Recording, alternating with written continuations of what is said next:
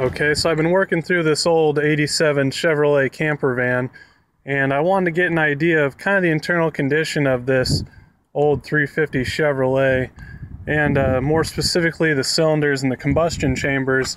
So I've had this bore scope for a while, and I've done some stuff with it and never recorded it, but I got this off of eBay, and it has a little toggle switch on the end with some lights here where you can brighten or dim the lights, but it only cost me 11 bucks, and it comes with some software. But if you have, you know, just a normal Microsoft style computer, PC I guess is what you'd refer to it as, it's going to have this movie maker software, and then you can just go into the movie maker and hit webcam, and it works as a webcam.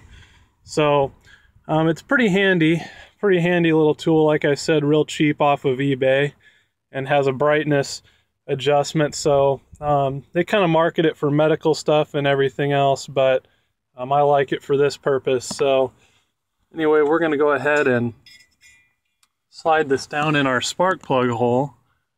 Alright, so taking a look down in here inside our cylinder bore, this is obviously a pretty handy tool for only 11-12 bucks. But we can see our piston looks real clean, not a lot of carbon buildup.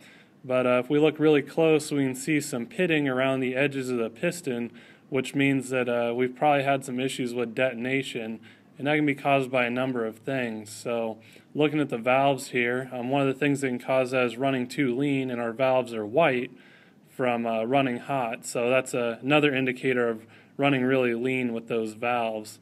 And just taking a look at the cylinder lip to get an idea of the wear on the cylinder, we can see the ridges here where the piston rings turn around in the bore, but also looking at the ridge itself, doesn't seem like it's creating much of a ridge, but it's rusted up pretty good from sitting. So overall it's not great, but not terrible.